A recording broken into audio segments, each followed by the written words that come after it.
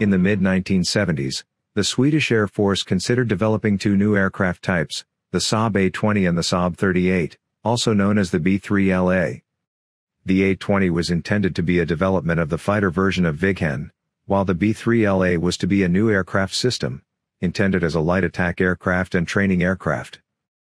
The purpose of the B3LA was to replace the Saab 105 as a light attack and training aircraft in the mid-1980s.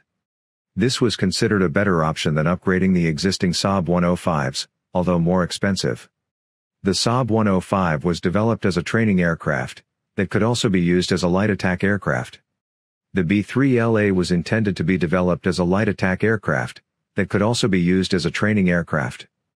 This reversed approach would make it more effective in the attack role. The B3LA was expected to be a comparatively cheap aircraft, and would have had similar flight characteristics as the Saab 29 Tunnan, and a slightly lower weapons capacity than the Viggen.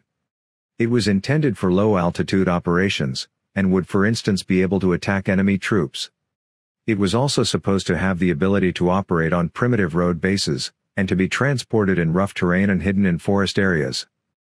In 1978, another new Swedish aircraft type was suggested, the multi-role Saab 39 Gripen. The Swedish armed forces could not afford to develop three different new aircraft systems, and in the spring of 1979, both the Saab A-20 and the B3LA was cancelled in favor of the Gripen. No B3LA prototype had been developed, but a mock-up had been constructed. The B3LA project was partly a joint effort with Italian Aermacchi, who found a new partner in Brazilian Embraer. In 1984, the AMX International AMX flew for the first time. The AMX is largely based on the original B3LA design.